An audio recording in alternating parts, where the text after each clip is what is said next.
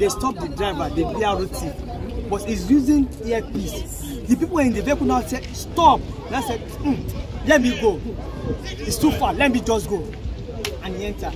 At 07:20 hours of this morning, there was a distress call from our driver that there is an accident at Shogunde level crossing. On further interaction, we discovered that the level crossing keeper was there. The level crossing keeper is the man with the red flag and the yellow flag at all times at the level crossing. If he give you the red flag, you stop. If he give you the yellow flag, then if you give the train driver the yellow flag, that means he has asked the train driver to start coming.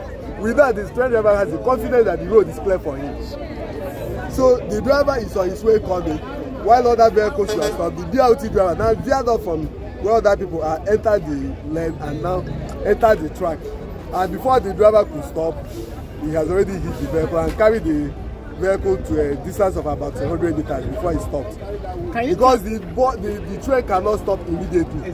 Let me draw me to the ears of people. The train cannot stop immediately. Please don't stay on the track.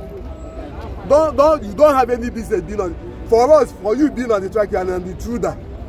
If anybody dies on the track, you pay railway. Nobody should be on the track.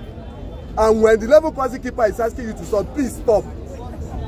Can you tell us how many fatalities? For now, I don't know, but my CP, that's the Railway Police Commissioner, and the Commandant has already gone to the hospital while we are trying to clear the accident. I don't have the figures for now.